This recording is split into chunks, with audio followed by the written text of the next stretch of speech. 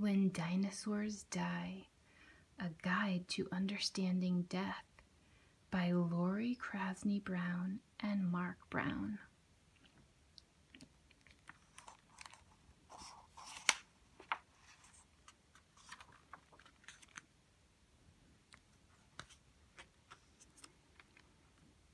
What does alive mean? Every single living being has a beginning, a time to be alive, and then an ending or death. During your lifetime, your body is busy doing its work. You breathe, move, eat, see, hear, touch, taste, smell, grow, talk, play, think, and feel. Yippee! You're alive and part of the world. Why does someone die? Dying is part of life for every living thing. Death happens for different reasons. Someone may die after a long illness, so everyone knew he or she was going to die. Other times, it's a complete surprise.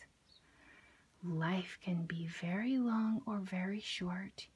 Even someone just born may not be strong or healthy enough to stay alive.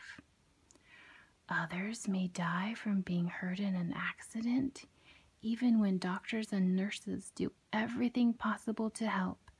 Some accident victims do not recover.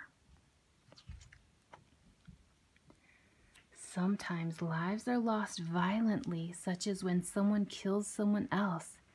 It may be in war or for other reasons that are very hard to understand, such as poverty, prejudice, and drug abuse. Someone may even be so upset without hope about his problems that he kills himself. This is called suicide. All kinds of death make people sad. Most of us live long, healthy lives. A child, a mother, or father usually lives until he or she is very old. What does dead mean? When someone dies, her body stops working. The heart stops beating and breathing stops. The brain doesn't send or receive messages. She no longer can see, hear, touch, taste, smell, eat, play, feel, or think. She cannot move. Someone dead may look asleep, but she isn't sleeping and she cannot wake up. Feelings about death. When someone you care about dies, you may have all kinds of feelings.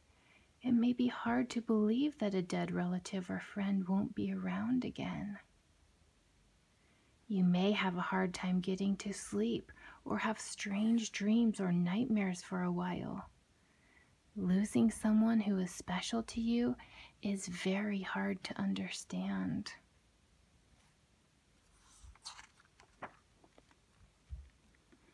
You may feel so sad and lonely that it hurts. These feelings are not always easy to talk about, but it helps if you can. It can be very scary when someone close to you dies. You may wonder about how your life will change. You might worry whether you will die too, or if someone else you love will die. Things you weren't afraid of before may scare you now.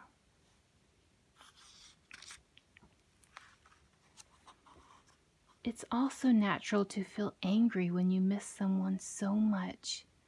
Some days you may push away the very hugs you need. There are lots of ways to let out mad feelings without getting in trouble. Try running, riding your bike, swimming, basketball, skating, soccer, baseball, punching a pillow, drawing, talking to friends. You may want some time to yourself and time to be near those you love best. When someone you love dies, there is no wrong or right way to feel. Among friends, when someone in your family dies, Your life is likely to be different, but you hope your friends will treat you the same way they did before. It may be hard for your friends to know what to say or do to help you feel better. Saying goodbye. Everyone has to decide how to say goodbye when someone important to him or her dies. This is a special time to show your love and your respect.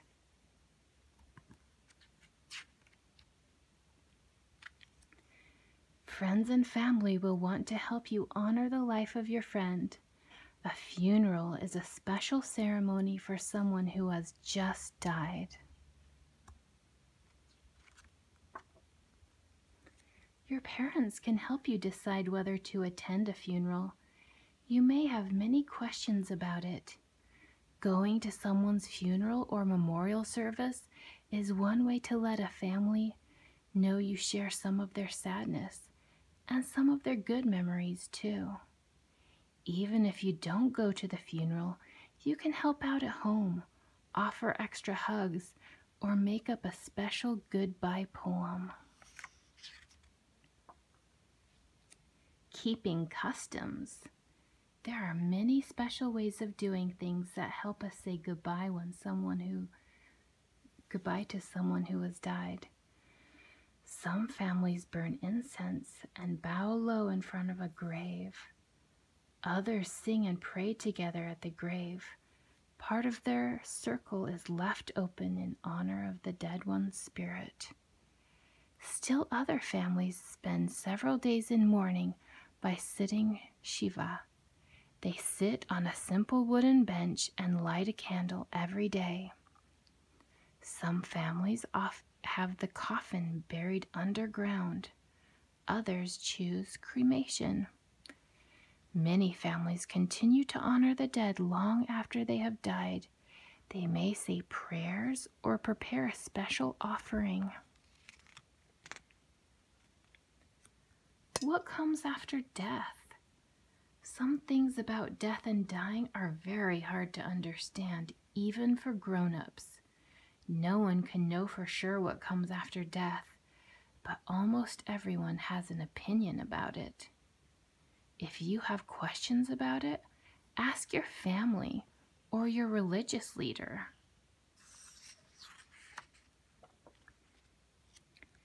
Ways to remember someone.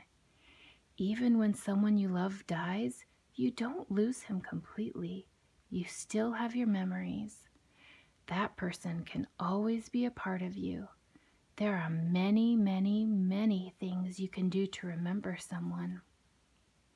Make a scrapbook about her. Play the game I Remember When with your family and friends.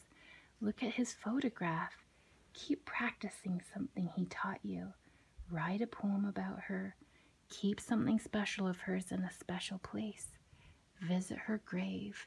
Name a pet or a doll or stuffed animal after him. Joke about funny things you remember her doing. Make a new friend who reminds you of her. Include her in your drawings. Plant a tree in his honor. Have a picnic to celebrate his birthday. Say a prayer.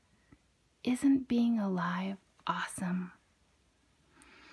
At other times, you may be busy having fun, making friends, learning something new.